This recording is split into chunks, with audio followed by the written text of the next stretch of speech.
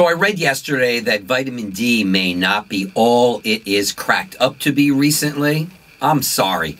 To me, it's my opinion that's just sheer nonsense. I'm not going with that.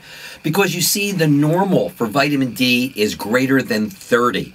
And you must be between 60 and 100 to optimize the vitamin D levels.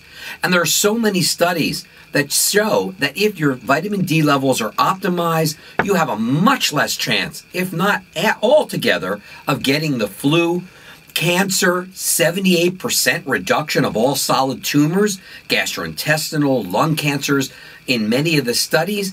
No. Vitamin D is extremely important to our health. It's involved in almost 2,000 genes per second that it helps to regulate. And our cell turnover is based upon good vitamin D as well as good vitamin A working in conjunction with each other.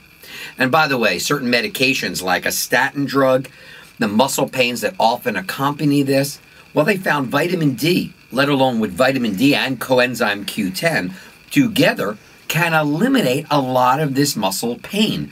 Now, I may not be a proponent for the statin drugs, but if you're going to take it anyway at the recommendation of your physician, at least take enough vitamin D and coenzyme Q10 not to do the muscle damage. You want a reduction in autoimmunity? Do you want to make sure that you have cardiovascular risk is lower? Vitamin D, involved in so many good things for you. Check out the website at www.drmitchshow.com. I'm Dr. Mitch.